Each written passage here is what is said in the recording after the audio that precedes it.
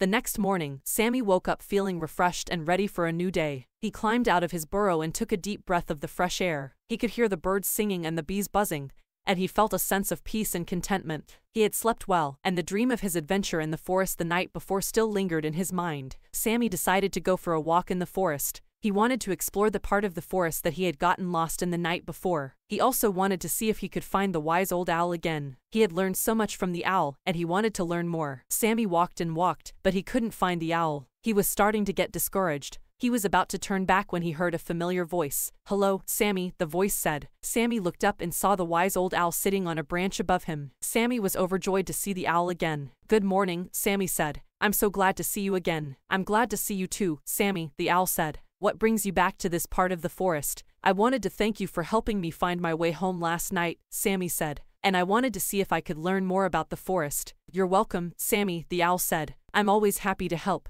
And I'm happy to teach you more about the forest." Sammy and the owl spent the rest of the day together, exploring the forest and learning about its many wonders. The owl taught Sammy about the different trees, plants, and animals that lived in the forest. He also taught Sammy about the importance of respecting the forest and all of its creatures. Sammy learned a lot that day. He learned that the forest is a magical place full of life and wonder. He also learned that it's important to be kind and respectful to all creatures, big and small. At the end of the day, Sammy thanked the owl for his teachings. He promised to always respect the forest and all of its creatures. "Thank you, wise old owl," Sammy said. "I've learned so much from you today." "You're welcome, Sammy," the owl said. "I'm glad I could help. Now go home and rest. You've had a long day." Sammy waved goodbye to the owl and headed back to his burrow. He was tired but happy. He had learned so much that day, and he couldn't wait to tell his friends all about it. When Sammy reached his burrow, he found his friends waiting for him. They were all eager to hear about his adventure in the forest. Sammy told them everything about the wise old owl and all the things he had learned. Sammy's friends were amazed by his story. They had never heard of the wise old owl before, but they were all eager to meet him one day. Sammy was happy to share his adventure with his friends. He knew that he would never forget the day he met the wise old owl